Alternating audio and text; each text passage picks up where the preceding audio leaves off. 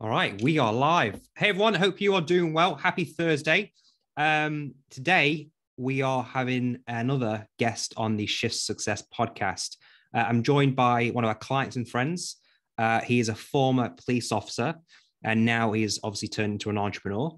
And he's going to be sharing his story from going from police officer to entrepreneur, and basically giving some lots of business lessons and tips along the way. So, ladies and gentlemen, Jamie Foyster. Jamie, how are you? Hello, I'm good. All good. How are you? All right. Good stuff. Yeah, I'm very well. Thank you. Thanks for your time. So, Jamie, one of the first things I like to ask everyone who joins the podcast is, who is Jamie Foyster? What were you like? Where are you from? What was you like growing up as a kid? So I live in Suffolk. I've been in Suffolk all my life. Who am I? Blimey. I lived a fairly normal childhood, to be fair. Fairly routine. I went through sixth form, went to college, did the college, went to uni, but ended up dropping out of uni, too much partying. So yeah, I mean, as a child, I was overweight as a child, which made me why I'm where I am today in the fitness industry, actually. But I was overweight as a child. I was bullied as a child for being overweight, so it was quite a sore point for me.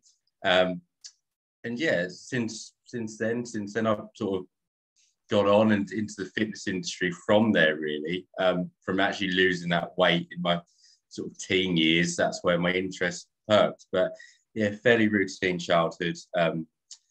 Yeah, nothing out of the ordinary. Was you mischievous? Was you academic growing up?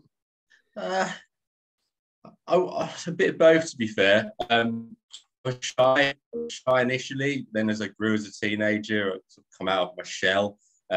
Start to express my opinions a bit more, start to socialize a bit more, was more interactive. But that took a while to come out. It didn't come out naturally, sort of just had to work on it and work on my engagement with people. And I've come a long way since sort of a 14-year-old lad who was shy in their bedroom playing on the Xbox every week, that's for sure. Yeah, I can imagine. So talk to me about you being overweight. So you was overweight and you said that you was being bullied. Was that at primary school, secondary school, or? Yes, it started in primary school. My dad used to feed me salami and Edam cheese quite regularly. Now, they're not very good for anyone watching this. They're not very good for you. High in fat, and I piled on weight. That much so that I used to play football for my Sunday league team, and the coach said, "Jamie, you need to lose some weight. You need to lose some weight to play." It was that bad. The coach had to say that. But that actually pushed me to do something about it. And from there, I lost the weight. But it started in primary school. And I was a bit sensitive. And yeah, I was sensitive all the way through with it, really. But I've noticed a massive difference when I lost that weight. Even as a child, I noticed a massive difference in my confidence, in my personality, and how I felt about myself. I believe that doesn't change when you're a child or you're in your 50s, 60s. If you lose a considerable amount of weight, you feel a hell of a lot better about yourself. Yeah. When you were being bullied, was it physical? Was it just name calling? I'll say just name calling, but was it something else? Just name calling, but it gets you at any age, it does. It gets you at any age. So yeah, it got to me. I just wasn't, as a child, you don't really know what to do about it. You don't know much about losing weight or anything. It's just one of those things. But yeah, I changed, and from them comments from my football coach, my mum looked at it and looked at what I was eating. Could see it was affecting me. Changed my diet, all for the better. Made me the person I am now. If I hadn't have changed, I don't know what path I'd be on, to be honest. But it brought out my personality. It brought out me, I guess. Yeah. What was the defining moment where you went, enough was enough? And how old was you at this point? It's probably about 12 years old, 13 years old, when we actually started changing things and started looking at things from that light. And yeah, it was those comments from the football coach at 12, 13 years old where I thought, right, okay, well, let's do something about it. I mentioned it to my mum. Yeah, my mum said, let's look at it. If it's making me unhappy, let's look at it. And we went from there. Of course. And I suppose at that age, you're going into puberty, maybe attraction of girls, you're starting to be aware of them now as well. I'm sure that came into it as well. How, once you made that decision, was it literally a case of just watching what you eat with the support of mum and dad, or was you working out then? Funny enough, I was burning so many calories because I was active. I was very sporty, so I love playing football. I play football every day, so I was burning loads of calories. So it was just a case of getting off the salami and Edam cheese, which, funny enough, my fat content obviously went down considerably. My calories reduced because of change in food. So not tracking consumption or anything elaborate. It was just a case of change what you eat. Calories shot down. The macros in them calories changed. And my body changed, changed quite drastically and quite quickly. Cool. Okay. So you're going obviously 12, 13 now. You're starting to get in better shape. And of course, you go through secondary school. And then you mentioned you went to uni. First of all, what did you decide to do at uni? So I studied strength and conditioning at university at Twickenham. I didn't last the first year, just too much socialising, I guess, not really knowing what direction I want to go in with it, not really having a firm belief it was going to lead to a career at the end of it. I never threw myself in. I have to be 110% in something for it to work. I just wasn't. So yeah, that was an experience. It's a good experience, but I think you have to be committed and know your path and direction clearly when you go to university. Yeah, I completely agree. And what was kind of what was the decision to go in the first place? Was it because your friends are going, or was it, mum and dad encouraging you? You know what? I had no direction. I had no idea what I wanted to do. I always wanted to work in sport, in potentially in football, just in the general fitness and sport industry. But I didn't know how to do it. There was no set path, and unfortunately, I never had the opportunity to sit down with someone and say, "But they never asked me what you want to do and how you're going to get there." If I'd have had that conversation, I might have been on a different path, because I think everyone should have that opportunity and be told what they need to do to be who they want to be. But that just didn't happen. So I just went on a whim, to be honest, initially. Okay. So you decided you're in uni, it's not for you anymore. How did you tell mum and dad? How did you tell people around you that you was dropping out? Well, I actually applied to be a deputy manager at my local sports centre in my local town, Beccles in Suffolk. And I got that while I was still on the uni course. I got accepted, passed the interview, and thought, well, I'll take it. I'll take it. I moved into that and thought, well, I'll do that and see what happens. I still didn't have a clear direction of what I wanted to do, but it was in the industry I wanted to be in, and I'd work it out from there. So they were fine with it. I was going into employment. I was going into a job. I wasn't just leaving on a whim. It was, yeah, they were okay. There was no arguments over that. Great. And how old are you at this point? Sorry. So I was 21. I went to uni a bit later. Had a couple of years of just being in the doldrums of not knowing what to do between sixth form and uni, as most people do. But cool. Yeah, so about 21.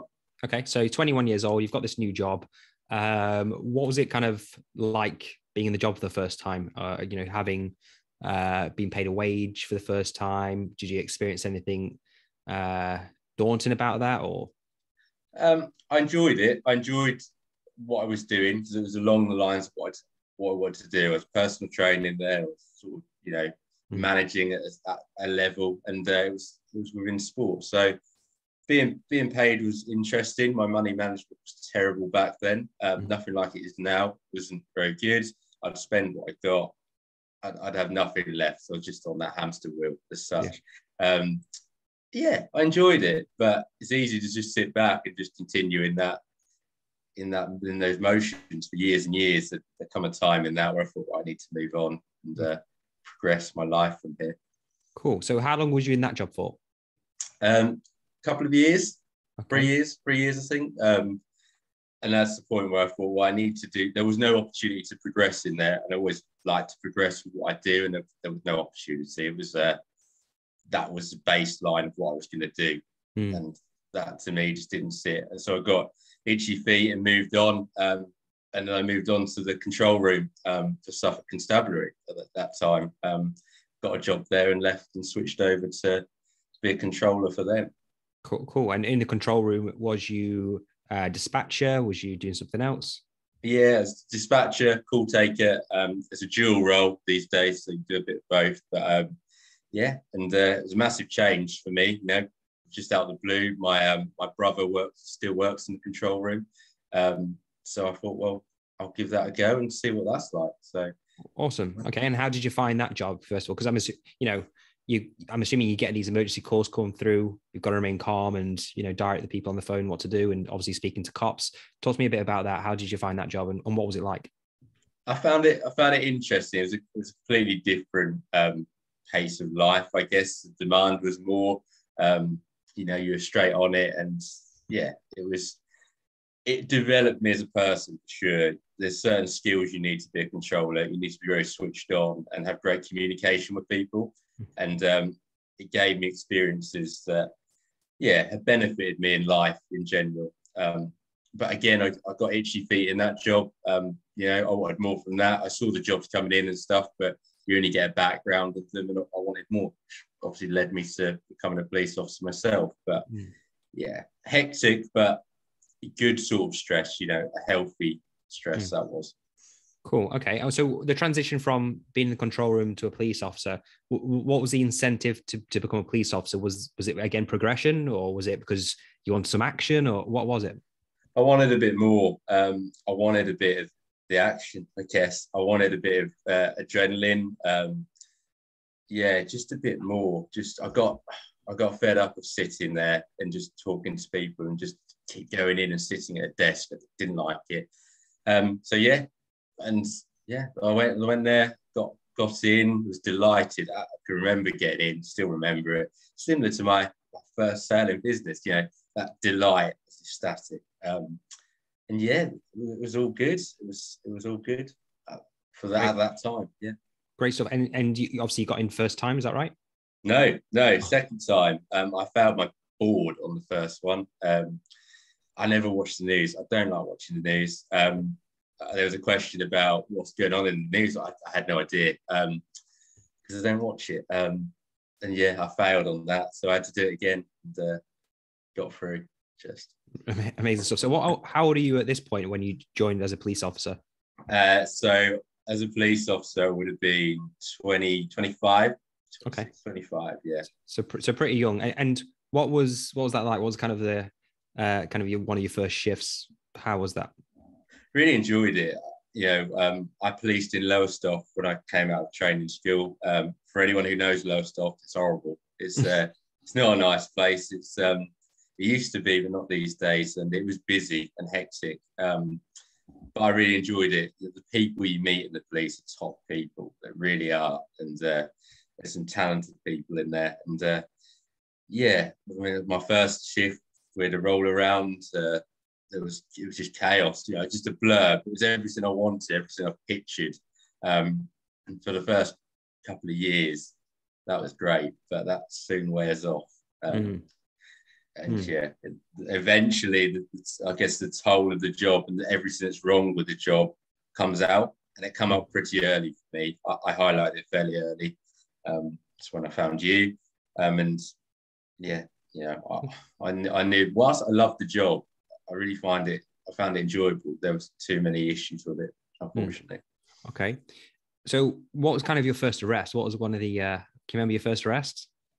Yeah. Aggressive male, drunk and disorderly. We got nicked for in the end.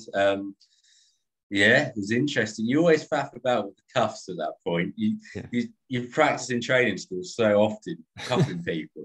And you just get like this, I don't know, you just think, I don't know how to cuff them. And you just get this obsession with putting the cuffs on the wrist. So I really, really thought about it. It was really like, he was flapping about, which didn't help. But it was an experience. It really was. There's stuff that stick to me for life, not in there no longer, but they are good life experiences for sure. Great stuff. So you obviously just joined as a police officer. You're starting to recognize these issues with being a police officer. How long are you in the job before you start realizing actually something's off here? Yeah, probably two. I probably started to highlight it once I come out of my probation 2 years in. It wasn't long after that I was thinking about what I was going to do. I was knackered. I was drained. I wasn't fitting in anything else outside of police.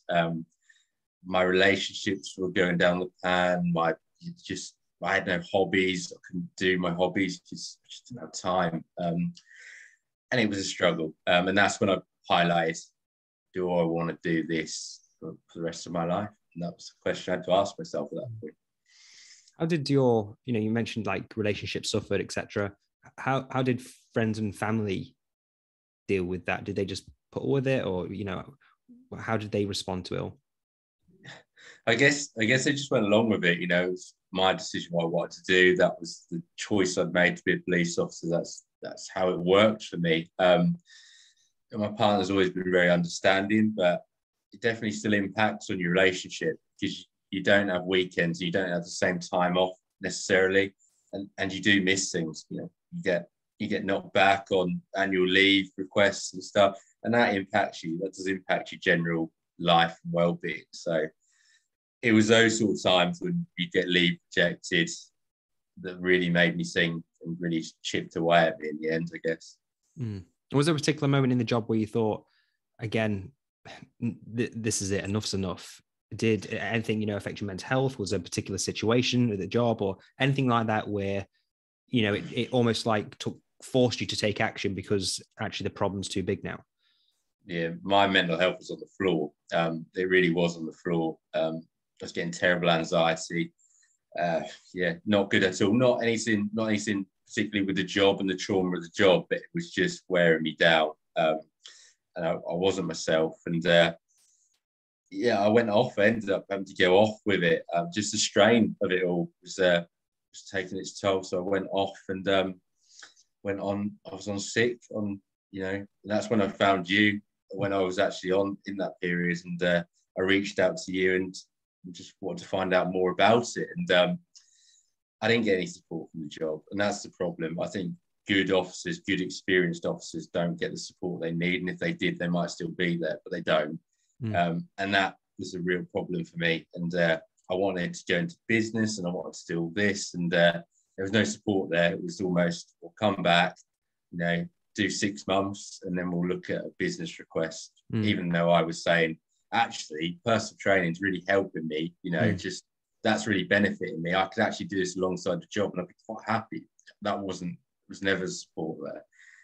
And that was the time where I said, well, all right then, I'm going to go. I'm going to go and do this. Enough is enough, and I'm not going to be dictated to it. It almost felt like that at that time. It was sad. It was sad because I enjoyed the job. I felt I was good at the job, and that treatment just made me sad. I wasn't happy to leave. It was just sadness, I guess, in the end. Oh yeah, and I'm glad you put your mental health first, because I think a lot of people don't in the job, and do that long enough can cause serious damage. You mentioned for you it came out in anxiety. But that anxiety for you, though, in particular, did that come out in on your rest days? You're dreading going back? Did it come after you nicked someone, where you're thinking about the situation after that, or was it anxiety with what's coming up next? What's that next job that's going to come in for you? How did the anxiety come out? Was you staying up late at night? Was you having any issues elsewhere? Talk to me a bit about that. Yeah, I mean, rest days were impacted because they would just go. My last rest day, I would be miserable, just miserable at the fact that I was facing six shifts on. And it impacted me. I really didn't want to go back. I'd wake up that night just checking my alarm to be up at the crack of dawn. I didn't want to go in, and that just made my health mentally horrible. Really, that's when I got it the worst. That was on that last rest day for sure. Yeah, and when you spoke to obviously supervisors in the job, I'm struggling here. What was kind of the reaction that you got? Mixed, to be fair. I just never got anyone to sit down. It was always the standard answer. It was never. I just never felt the support that I needed to get through it. And even when I was off, I didn't feel like I was being checked in on. I felt like I was just sitting at home and everything was going on without me, as it does. You are just a number. You really are just a number. And it's sad to say, but and it just went on. I didn't get checked in on. It was any check-in was sort of just a tick box exercise almost, I guess. And then, when I thought about coming back and stuff, I said, I'd love to do this personal training alongside it when I come back. The response there just wasn't supportive. It was do 6 months. Then, if your attendance is good in them 6 months, then we'll have a look at it. But actually, I needed that to be able to pull me back up and give me some incentive and something away from the job to focus on. Which took a bit of weight off my shoulders, I guess. But the decision wasn't the rationale that I would have expected, I guess. Yeah. So you recognize this point. Obviously, you have an anxiety. You're feeling something's off. Issues are happening. You ask support from the job. You feel like you're not getting it. When you are going through this situation and you have an anxiety, it's coming out. When do you click on or realize actually fitness, PTing is actually making me feel really good about myself? Was that like an instant thing, or was it like a gradual thing? Fitness saved me on the front line, to be fair. It saved me. That was what kept me ticking shift to shift. The gym, it was a powerful habit, and the only habit I had, the only consistency I had in my life, which would make me feel good, would clear my mind out, and I could get on with my shift and go into my shift. That was what kept me ticking through. And I knew how hard, how powerful that habit was, but how hard it is to form on the front line. And that's what brought me to the PT. And I find real value out of helping people with their fitness, because I know how powerful it is. It's not just about your looks in the mirror, it's the mental aspects of it that's so powerful and life-changing. So yeah, that's what brought me to think about the fitness industry. Fantastic. So at this point, obviously you've recognized now, you want to go into the fitness industry even more so. Supervisors and the job really aren't supporting that. What happens next, Jamie? Obviously, because they didn't support it, I had a decision to make. I had to close down what I'd done in the background and sort of carried on with. I was told I needed to close it down, shut it down, liquidate what I'd done, get rid of it and come back, or don't come back and do it. That was the decision. That I had no other decision to make. And I just wasn't up for being held against that. I thought I live once, and that's what I'm going to do. It's going to be stressful because I had no plan at that point, really. I'd invested in you guys, but I didn't know where that was going to take me at that point. Not really. I trusted in you, but I've spoke to you once or twice. I didn't know, but I thought that's what I had to do. Even if it didn't work, I'd get another job and progress in another career. What's the worst that could happen, right? So when that happens, obviously the supervisor said, no, come back or don't come back and start and, stay with your business. You make a decision to obviously stay with your business. When you tell your supervisors, okay, I'm leaving, how did that go down? Because, for anyone listening on the podcast, I'm going to say it, that takes some big balls. And for you to stick to your dream, stick to your business and stick to your vision, that takes a certain type of character, especially at this point in your business. You weren't making thousands or anything like that at this point. You were quite new to it all, and still you stuck to your own guns and your vision. How did that go down with your supervisors? Shock, complete shock, I guess, across the board. Colleagues, just surprised, just, baffled, I guess. Nothing what you're going to do, they couldn't contemplate someone making that decision. Just wasn't in there. Let's be honest, I was only working in the background. I hadn't even gone public with like any of the business stuff. I hadn't made a sale, and I didn't have a tested business. Just an idea. But I wasn't going to be held over a barrel about something that I actually believed in, that was actually making me feel mentally better. it was an easy decision for me. It really was. My mental health and how I feel is much more important than any job. Amazing. And that's really inspirational, mate. I'm glad you made that decision. What kind of comments did you get from your colleagues? Was it like, what about the pension, or what about what you're going to do? Was anything like that come through the conversations at all? So I never actually went in the pension. I was always of the same opinion as you are with the pension, Alex, and I'd made this decision as it was, so that was never an issue for me. But there was always a case of what are you going to do, and yeah, people say they support you, but there's people out there that want you to fail because they're almost envious of the decision you've made to go into business and actually do it, and they don't want it to work because then it's almost this is what you could have done, and this is where you could be if it works to them. So there's people looking on. There's people looking on my social media still that it's almost like fake clapping, that they're watching, but they're not watching because they want it to work. They're watching because they want to see that decision to almost come back in my face. So it's an interesting one, but yeah. Yeah, crabs in a bucket. I explained. Yeah, exactly. Put crabs in a bucket. They try and grab you back down, right? Yeah, 100%.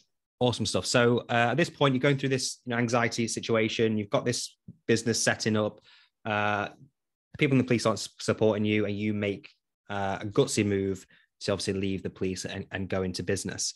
And I can remember one of your first businesses was to help skinny men build muscle. And I can remember myself and the team, we've got a team WhatsApp group, and we was talking about you, Jamie, and was really impressed with how quickly you built your Facebook group. But not only that, how quickly you actually started making sales with that business. Talk to me through about that business and what kind of gave you the inspiration to start with skinny men building muscle. Yeah, it's funny because I've just told you I was an overweight child, but actually I ended up flipping the other way. When I was about 15, 16, I ended up getting really skinny and struggling to put weight back on. It's odd. Yeah. My genetics just changed. I developed and changed, and I struggled to put muscle on for a long time. And there's a body type, an ectomorph body type, really struggled genetically to gain weight, and that's what I wanted to go into. I was coming from a place where I had similar experiences, and I thought great business idea. I thought I was really in on it, and I still, I made my first sale. I made a sale to a guy in the States, in America, and that was my first sale. Incredible. And I made sales with it. And to be honest, if I continued running with it, I probably had a business there. There probably is a business there. For anyone listening and you haven't got a business idea, there's a business there. Yeah. But I just didn't stick with it long enough. Yeah, you make mistakes in business, and they're not mistakes, they're learning points. But yeah, that was one for me for sure. Very, very good point. So then you decided to pivot. And for anyone listening or watching, Jamie, which he hasn't mentioned yet, is a phenomenal golfer. Now, I'm very envious of you, Jamie, because my handicap's like 28 or something ridiculous. First of all, before we go on to the business stuff, what is your handicap? I'm now 11, so 11. I'm not quite in single figures yet. That's the goal, single figures. Amazing stuff. So the next kind of question is, you pivot into a different idea. And if you want to explain what that idea is. Yeah, so myself and Darren, who's part of the Shift to Success members, we had another good idea. It was we'd looked into it and we built it up. It was basically to help golfers with their flexibility, especially golfers who experience lower back pain. And again, if anyone's listening, there's a business there. There really is. But I was going through this time where I just didn't have any clear direction and didn't stick with anything long enough. So we did that. We didn't stick with it long. We didn't let it run its course. And yeah, I quickly pivoted again. You did pivot again. And do you want to explain what to the people what you do now? Yeah, so now I run the Frontline Fitness Academy, and I help serving police officers pass their fitness test day, alleviate anxiety, and lose weight. And yeah, it's great. Stuck with it, dug in, and I get so much value from it, honestly. It's Yeah. I'm working with people, like-minded people as well, who I really understand. I've been there, understand it, and it's great. It's great. Yeah, it really is. So the third business idea is the charm. And obviously you've got background in the police, which helps. But I've noticed, Jamie, on like your Instagram, I'm seeing stuff inside your Facebook group. People are saying you've changed their life. They feel more confident. They feel like they've got their mojo back. How does that make you feel that you're making that impact in people's lives? Yeah, amazing. I mean, I feel like I'm the support mechanism that should be there across the board in the forces, but just isn't. And yeah, just providing that value and hearing that makes everything worth it. It's a value I've never had in any other aspects of my life, so it's great. Amazing stuff. And for those who may not be in the police, this podcast episode, or maybe even those in the police, what kind of problems do your clients come to you with? You mentioned the bleep test there, or the fitness test. Is there any other problems that you tend to find cops are coming to you with? Yeah, so the bleep test is a big one. There's lots of anxiety around the bleep test. The older officers get, their fitness levels aren't as great, and if you fail the bleep test, you've got sort of ways that the force will impact you and make life tough for you, which is obviously going to make your anxiety levels even higher. So there's pressure on passing, and it's not an easy test for many people. So we work with officers on that. That's part of our product.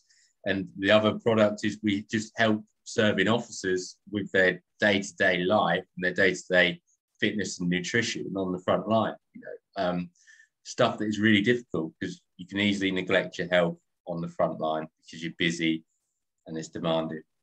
Yeah, it's freaking dangerous, right? Like if you're not in top peak condition and you've got, a big lad or a big female, you've got to be able to handle that situation until backup arrives or someone, right? And I think, do you feel like that's been lost over the police sometimes?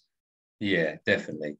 That's that culture of being in top condition has gone, but I guess that's because the job is demanded, and nutrition and actually building those habits isn't easy, because our police officers tend to lack the time to do it. They're tired, they're exhausted, and the last thing they want to do is go to the gym. But actually, their fitness and going to the gym gives them the energy to then do other stuff. It clears their mind, gives them the energy and focus to think about other things in their life. So it's made you feel better, right, when you was going through that hard time. So saved me, it saved me. And if I can give that to other people and sort of turn their lives around through fitness and health and just them feeling better about themselves, then that's great. Amazing stuff. So talk to me about the bleep test. Obviously, the bleep test is a big thing. To pass the bleep test, what level do you have to pass? Yeah, so standard officers 5.4, which when I ran it, I never thought about it like that. I just run it. It was fine, not an issue. But there's lots of people who that really is an issue for. Their health isn't at the top of their condition. They're not, they haven't prioritised the fitness and stuff in the build up to it, because they've sort of probably been beat down by the job and other scenarios in their life. And there's pressure on passing it. So, we put the strategies in place mentally and physically to be able for someone to unlock them barriers and get through it. Amazing stuff. And if a police officer doesn't pass the bleep test, do they get a second chance and a third chance? What's the kind of process of them not passing? Yeah, they do get other chances. They get put on sort of almost a disciplinary route. So if they don't pass it, they go up a stage on the disciplinary route. I haven't heard of anyone being sacked for not passing it, but yeah, there is pressure too. You get taken off frontline duties. You then back office until you pass, and that's all horrible stuff. It's not nice. That makes people feel pretty naff with themselves, and and the anxiety only goes up from there. You fail it once, your anxiety levels are through the roof to pass it the second time, so it can just get worse and worse and escalate. Yeah, the pressure's on, I can imagine. Yeah. So talk to me about, you mentioned like you help with the mindset, the fitness, nutrition. Talk to me about kind of your process of, without sharing too much of your secrets, how you would help police officers maybe struggling with their fitness test to actually get the result you want. Because I've seen you achieve it many times over with your clients. How do you do that? Yes, it's quite simple, really. We structure it into 3 components, and if all them 3 of them components blend together, then we're on to a winner. First and foremost, you have to look after the mental side. So we're big on mindset, getting people in the right mindset to then do the other 2 pillars of what we do, which are nutrition, looking at their health, looking at their nutrition, looking at what they eat, seeing if maybe they can reflect and think, well, if I am overweight, actually losing weight is going to help me run this test. So let's look at that. How are you going to lose weight? How does that look? And then the third one is the fitness program, but that comes last. You have to get your mindset and your nutrition on point before you put your trainers on and start a fitness program. Otherwise, it doesn't work. So, yeah, they're the three pillars of what we do. In that order, it has to be that order for it to work. Makes sense. And regards to this, always comes up a lot of the time. Even in my gym and stuff. Very basic. Could you explain how do you actually lose body fat, Jamie? I think there's a lot of, for whatever reason, the conflicting advice out there. From yourself, professional, quite simply, how do you lose body fat? Yes, so you need to burn more calories than you use it. So you need to be in a calorie deficit. It's quite simple. You need to be eating less, and that is it. It's no fad diet. It's no juice diet. It's a simple equation of burn more calories and be in a calorie deficit below your maintenance level. So work out your numbers, work out what your maintenance level is, and eat less than your maintenance level. And if you do that, you lose weight. What do you think is one of the biggest myths that you find that you come across, or just you probably don't scroll on TikTok or Instagram, you just think that's bullshit? What kind of advice have you come across where you think, Jesus Christ, people are soaking this stuff up? Well, there's so many, isn't there? I guess it's the equipment people sell and people buy. Surprisingly, the worst one's got to be the things that strap around your stomach and vibrate to help get your abs. People buy that. People actually buy that. Think, I'll strap this on and that'll get rid of my body fat and give me a 6-pack. It's the problem is people do look for quick wins. They look for the easy. It's an easy sell because it's telling them exactly what they want to hear. You get a 6-pack in 2 weeks of strapping this on, pressing the button and watching TV. Easy, right? That's not quite how it works. No, people want the easy route, right? Yeah, always. Yeah. It's just human nature, isn't it? Yeah. So since obviously you've left the police, you've tried a few business ideas, you've found this third one, you're impacting people's lives, you're changing people's lives, you're feeling valued. How do you feel now compared to where you was? Free. I feel free. Life has completely changed. I miss aspects of the police, as in the actual job and parts I enjoyed. There are parts that I do miss, but in general, I've got my freedom. My mindset is better. My mental health is better. I control most of my days. It's rewarding. It's been a zigzag journey, but business is a zigzag journey. And I think those who stay the course and don't get thrown off when things aren't going right are the ones that win at the end. And it's I've been not even 2 years, Alex. So you have loads of zigzags, but in the context of things, 2 years is nothing to get where I am now. So yeah. And we're very, very proud of you.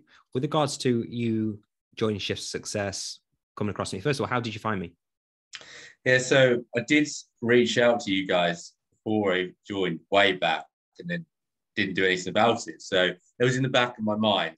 I'm not quite sure how that works or how I found you initially, but then it was in the back of my mind when things weren't going well. I was looking at what I wanted to do. I always wanted to be in business. I thought, let's reach out. I think I emailed you directly, just said, can I fix up a chat? And we went from there. I looked into what you did and I had a chat with you. And it was the right thing. I invest in people, to be honest with you. And I have throughout, golf. I invest in the golf coach who's going to bring me forwards, but it's always the person I invest in. And to me, you were the right person to bring me forwards. And it worked. It was a good investment. So yeah.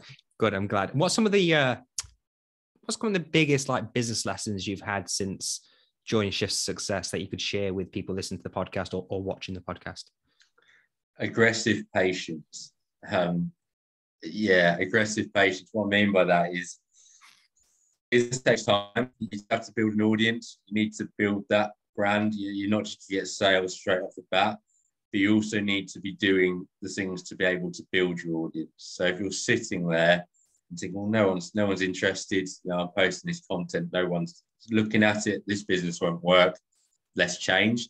That's wrong. Don't do that, because you haven't given it enough time, and you need to be implementing and building your audience for people to watch and then absorb, and then you'll get sales. But you have to be patient, aggressive patience.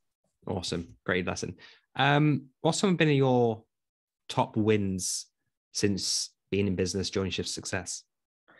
The first sale I made to a guy in the United States on Zoom was pretty good. Yeah. Did you have sales experience before? No, none. No, that was incredible. I think I ran around the house 3 times. Amazing. I thought do you know what? I did think this is it though. If I can do it once, I can do it millions of times. And you really can. Yeah. You do it once, you prove to yourself you can do it. And that's all I needed to give me the perseverance and the belief to do it. So that was massive. That's definitely number one. And yeah, I mean, recently it's been incredible. Just the results people are getting from the product that I've designed has been inspirational. But yeah, them two are massive for me, definitely. Awesome. And what kind of how long was you in the police in total? Sorry. So it would have been just over 4.5 years, I think, in total. Okay. So that's from the control room officer and an officer. Yeah, so not a long period of time. Just highlighted it early doors, to be honest. Yeah, same as me. I was about 4.5 as well. For you, what kind of skill sets do you believe you've transferred from being a police officer into your own business? Because I think a lot of people listen to this or, watching this, for whatever reason, I've noticed it with the conversations I have with cops and my team has with cops every single month, they just don't believe in themselves. And, I wouldn't have started the company if I didn't believe that police officers had these skill sets that are undervalued. For you, what kind of skill sets have you transferred into your business that allowed you to change your life? Yeah, communication is massive. You deal with the most difficult situations, the most intense situations that other people don't get exposure to. And you sit and you can take statements with distressed victims and all of this stuff you do day in, day out. So you can take a Zoom call with someone across the world talking about a product you believe in. You're in that position. Your communication is great. You can interact with people. You've done all that. You're doing it day to day. And I think communication is key in business. If you can speak to someone, express your feelings and gain that trust that you need, then yeah, you're on to a winner. But yeah, it's people don't believe in themselves. You're right. Even though they deal with really stressful, abnormal situations that the normal person doesn't deal with in their life. Amazing. What's your kind of vision for the future? Where do you see your Frontline Fitness Academy going in the future? Where do you want it to be?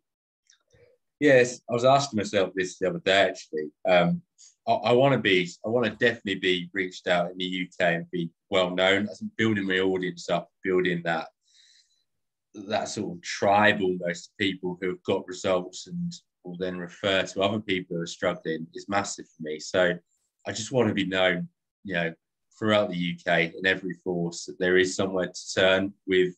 If you're struggling with the bleep test and you're anxious about the test, we can get you through it, and we will get you through it.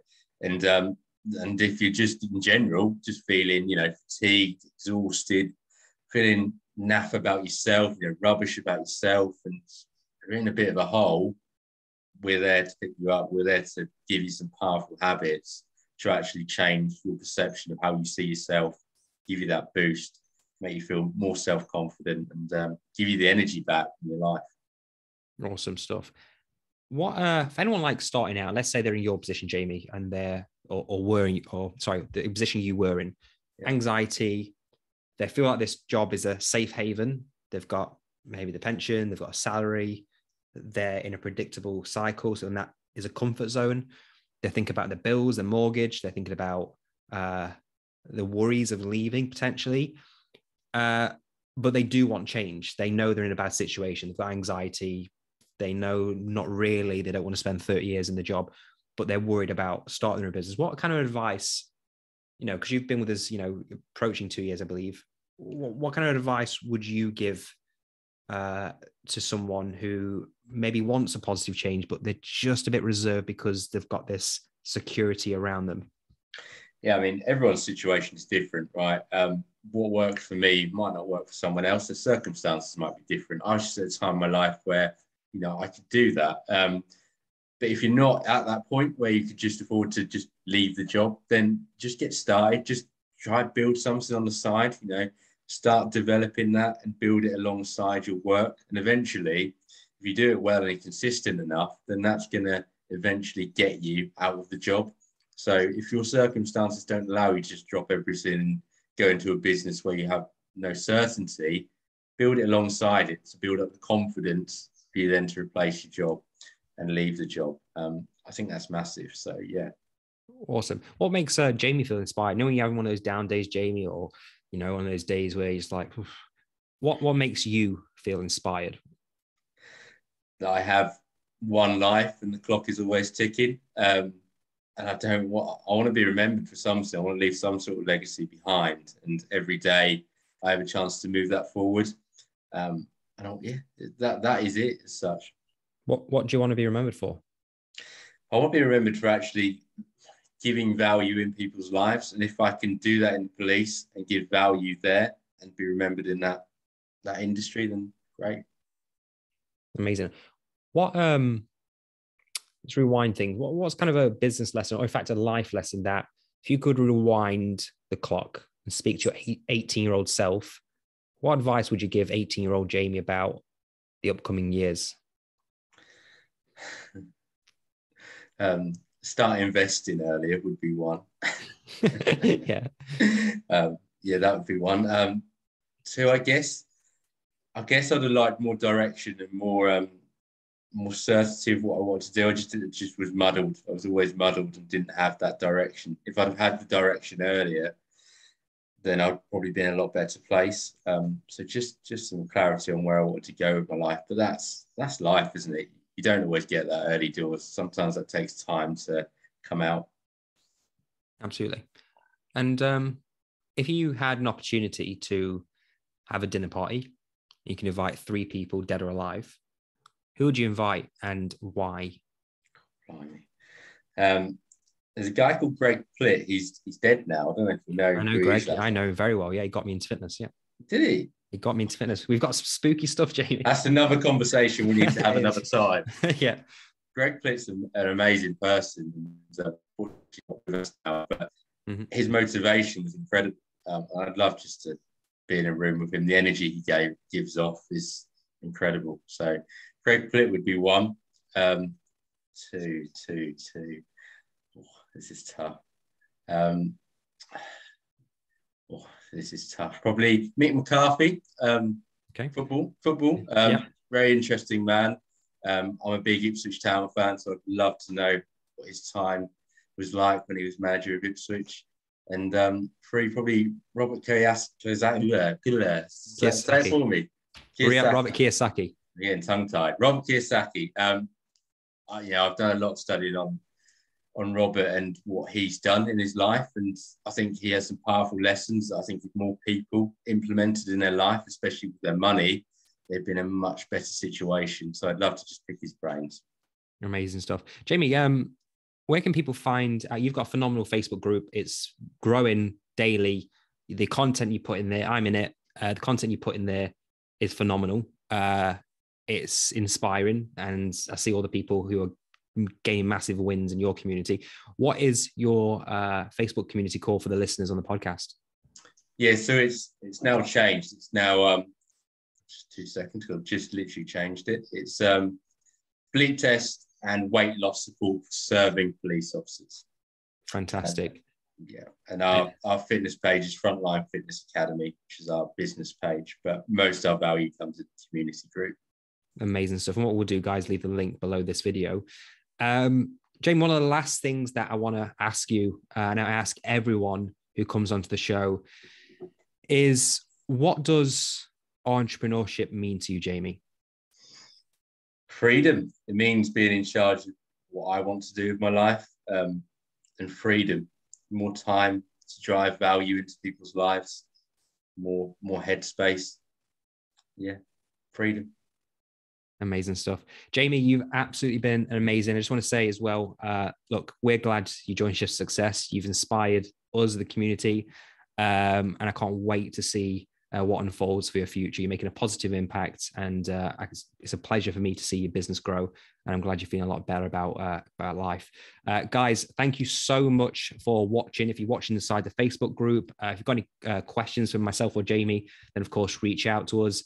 It'll be on the podcast audio on Apple and all the other outlets next week. So if you want to catch up, you can do that. And of course, if you want to join Jamie's Facebook group, please do check out the comments on the video. He's going to be dropping a link. So if you're a police officer, you've got some worries about the bleep test or fitness, definitely join his group. Jamie, thank you so much for your time, and congratulations on all your success so far. Thank you. It's been a pleasure.